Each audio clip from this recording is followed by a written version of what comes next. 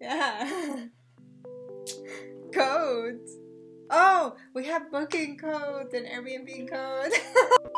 Yo, what's going on, everyone? Nacho here. Hope you guys are having a good day today. Today we have a special guest, Rizu, and today's video is going to be about how to find cheap flights and accommodation.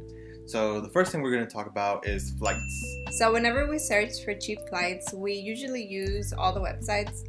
So like Google, Kayak, Expedia. Skyscanner though is our favorite website. They usually have the best rates, but not always, so that's why we usually check all the websites before we make our purchase. So there's a myth that purchasing flights on a Tuesday are generally cheaper, but I find that prices just fluctuate throughout the week, and on the weekend that's when they're the highest. And you want to make sure not to fly in and out during the weekend because that's when it's going to be the most expensive and the most busiest. And you also want to take in consideration the season that you're traveling. Usually the spring and summer have higher flight prices, and the fall and winter are usually cheaper prices for flights. Also, flying for the holidays like Christmas or Thanksgiving tend to be very expensive. So make sure to research all your flights like as soon as you know that you're gonna take this trip, because the sooner you can get them, the cheaper you'll get them than versus trying to buy them like a couple of days or even weeks before your actual trip starts. Also, make sure to pay attention to the details like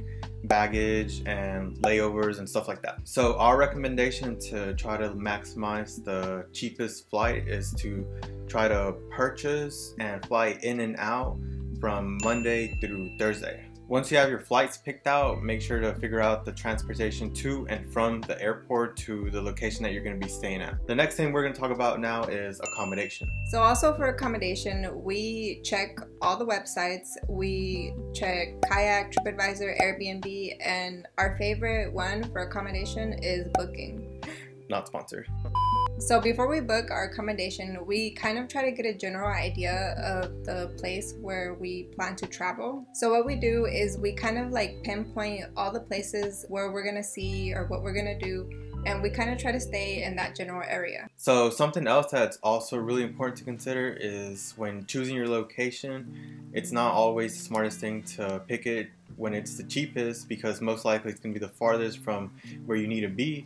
So either try to find somewhere in the middle or be close to it, because the price of that accommodation is probably going to balance out from the money you'll be spending on transportation. So we've done both. We've actually chosen like some of the cheapest accommodation, but we kind of ended up spending more because we had to travel almost an hour away to get to all the things we wanted to see. But we've also booked accommodation that has a central location to where we didn't even need any sort of transportation, and most of that area was within walking distance to all the sites. So if you do choose to stay a little farther away because it's cheaper, just consider the time it will take you to transport to the places you want to go to. We usually use Google Maps to check, how far away something is, just so we can kind of get a better idea. So as you're choosing your accommodation, make sure that it fits your needs, as in some places include breakfast, some places have washing and drying capabilities, some places have mopeds and bikes that you can also rent to get around. So in the end, make sure that this location that you pick out meets all your needs. So one last thing is to read the reviews of the places that you're going to be staying at. You really learn a lot from reading the reviews, and you get kind of a better idea and a better picture of where you're actually going to be staying. So that's it for this video. I hope you guys enjoyed. If you plan on using either Booking or Airbnb, make sure you use our codes